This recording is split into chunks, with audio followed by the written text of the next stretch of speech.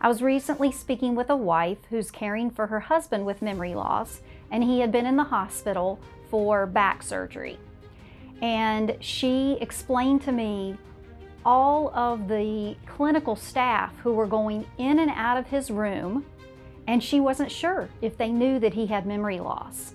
And she kind of questioned that each time a new staff member or dining services came in or the cleaning staff came in. She kept questioning, do they know about this diagnosis of memory loss? It's so critical to who he is and to how they can provide care for him. And then she went on to share that she found herself really advocating for her husband by whispering to the staff right before they went into his room, I want to let you know a little bit more about my husband and what he's dealing with right now. And I just found that story so humbling and really verifies why the Purple Flower Project is needed.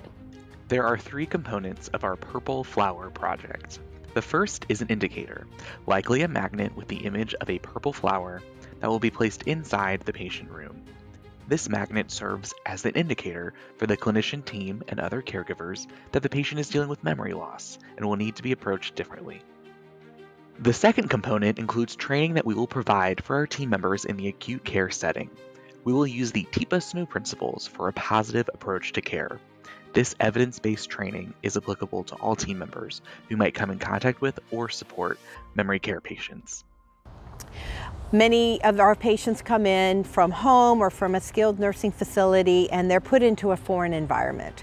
They're put into a patient room that has different bells and whistles going off. There's strange lighting. It causes a lot of anxiety, and it causes some real challenges for that patient, their caregiver, and the clinical team.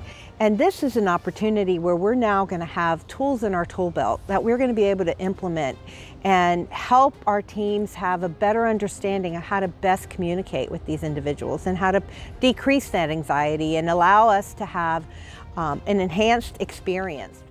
The final component of the project includes providing resources to the family caregivers. These materials will outline the work we are doing inside our facilities and will help them continue this work at home.